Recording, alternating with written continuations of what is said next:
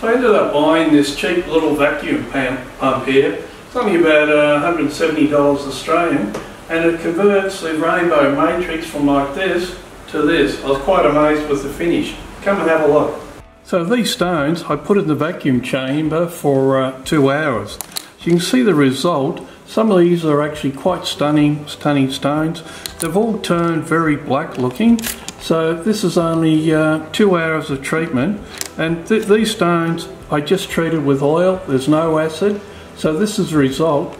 So now we have to go and finish these stones, but so it will need a resin. So this is just Andamooka Rainbow Matrix.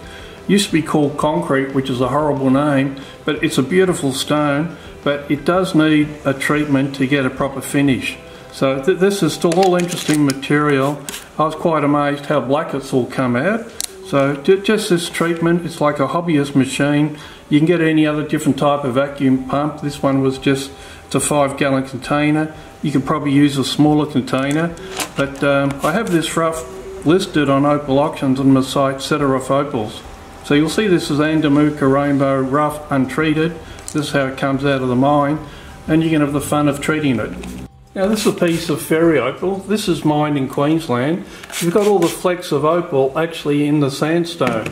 So that's a large piece. This is one that I've pre-faced a little bit. You can see little specks of colour. Well, I treated these in the vacuum pump, and look at the results. Now these were actually all treated with oil, and we've just cooked it afterwards, and this is the result. So we need a resin to put over it. But this has just been in the vacuum cylinder for 2 hours, and the result is quite spectacular. So it's something for home hobbyists can do.